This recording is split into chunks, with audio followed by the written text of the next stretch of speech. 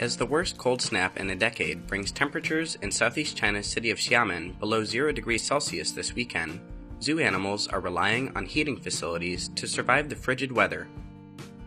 The zoo's macaques are used to cold weather and have been playing in their habitat. But the black-capped capuchins of South America's rainforests have been staying close to a radiator placed inside their enclosure.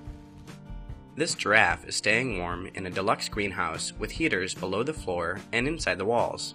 A thick layer of straw has been put on the floor to retain warmth. Cold-blooded animals, such as snakes and crocodiles, are being kept at an optimal temperature using bathroom warmers. Zookeepers have also built greenhouses for the crocodiles. Animals bred in captivity are not as robust as wild ones. They are hibernating and we don't feed them, but we do keep them a bit warmer.